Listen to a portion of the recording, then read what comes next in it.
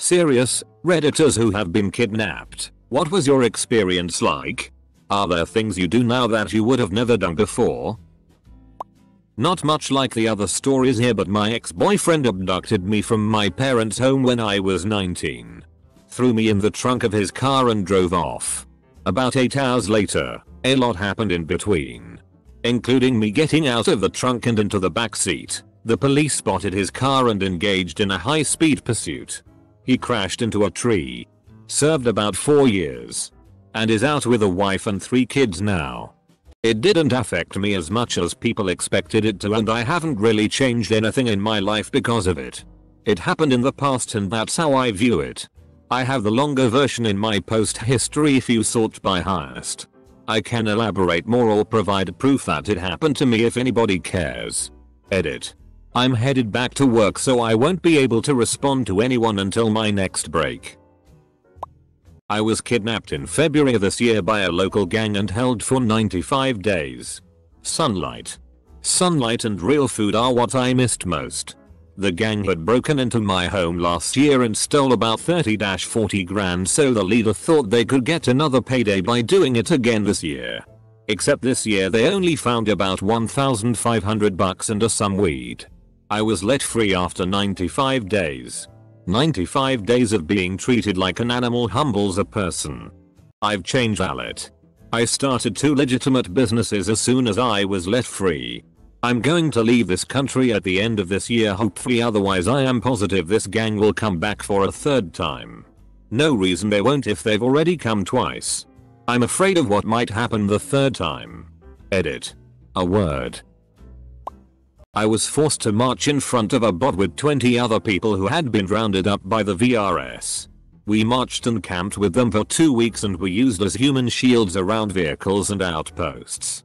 About 4 of us were shot.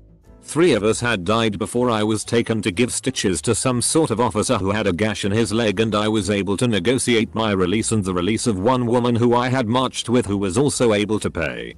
I wouldn't say I do things differently now. But it drained the life out of me completely at the time. Any desire I had before that to stay and ride the war out was totally gone. To this day I have an extremely derisive attitude towards war and resent those who start them. Edit. To clarify, the VRS were a military force during the war in Yugoslavia. They committed many war crimes and produced many notorious war criminals. Also, a BOV is a sort of small, relatively, ghostly armored vehicle with a turret. Used to go running in my area when I was in high school. I've had older men offer me rides and follow me around, driving really slow back and forth past me, giving me the creeper eyes. I've even had women try and offer me into their car. One guy in a shitty rusty red van followed me for 20 minutes. I remember the look on his eyes. Leaning back into his car. Shirtless. I remember crossing the road several times and he kept making U-turns. I eventually faked crossing the road at one point. And jumped a brick wall into this guy's yard. A huge dog came running out to meet me. I chose the dog versus the guy. The dog ran up to me to attack and simply licked me. An old dude came outside and I told him about it. I helped him work on his old Jaguar for hours before I felt safe to run home. Also, I'm a guy. And this was when I was 16-17 years old. I can't imagine how women may feel. I just got my concealed weapons permit and I'm working on getting my GFHers. FCK creepers. Back in the 80s when I was 11, I was staying at my cousin's house in South Florida for the summer. We were outside playing basketball when my cousin went inside to get a drink. A car pulled up and the guy driving yelled over to me, saying he was trying to deliver a pizza and asked if I could help him find an address. I went over to the passenger side of the car to hear him better and told him where to find the street he was looking for. He reached over to open the passenger side door and said I should just show him because it would be faster. He even promised to give me his tip for the help. I knew I would be in trouble for even talking to this guy, but being 11 and stupid and the prospect of a few dollars was hard to pass up. After all, this was just a pizza delivery guy. I started to climb into the passenger seat. I remember the pizza box was on the seat, so I started to move it so I could get in, but the box was cold to the touch, and when I lifted it, It was obviously empty.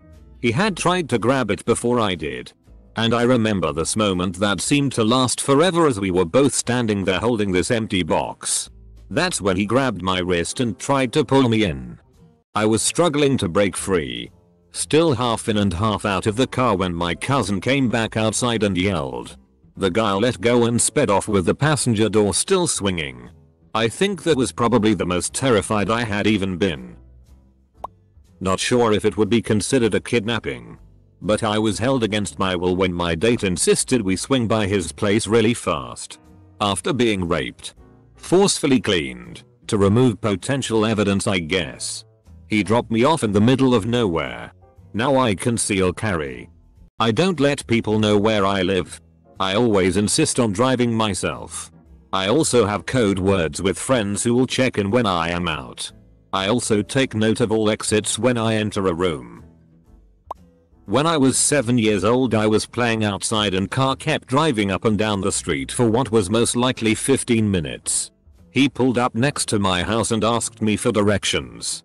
He grabbed onto me and luckily my mother saw what was happening and grabbed a shotgun and came out and shot into the air and the guy sped off.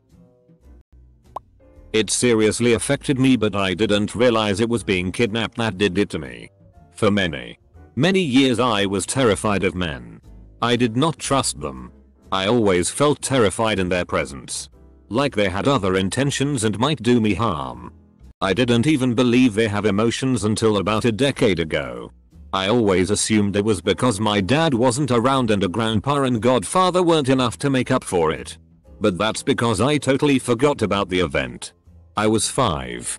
Walking down the street with my mom. As a man passed us, he bent down. Scooped me up. And took off. So my mom ran after him.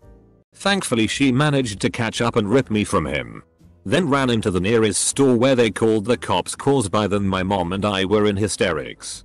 I'm super grateful that my mom managed to catch me. My life was rough for a good chunk of it.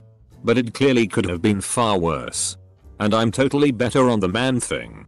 Knowing that this happened helped me to work through it. Surrounding myself with an awesome husband and great guy friends has helped a lot as well. When I was around 14, 9th grade, I went to a friend's house after school with another girl. 3 girls total. My friend lived with her grandfather. But he wasn't home at the time. The doorbell rang and she went to answer it. I was curious. Because I was never allowed to answer the door at my own house. I peeked around the corner and listened in on the conversation. There was a man with a clipboard in uniform. He said that he needed to read the meter that was in the garage and asked if she would let him in. She started to open the door. I ran to the door and slammed it in his face. No explanation. I always watched the news with my parents and had just heard a story about a man posing as a meter reader. That's when I learned that meters are always on the outside of the house. Anyways. We didn't call the cops or anything. I think we were too embarrassed by our naivety. We joked about it for years. Though. Meter reader became an inside joke. I think it's only because we were too scared to consider the alternative ending to the story. I'm so very sorry, OP.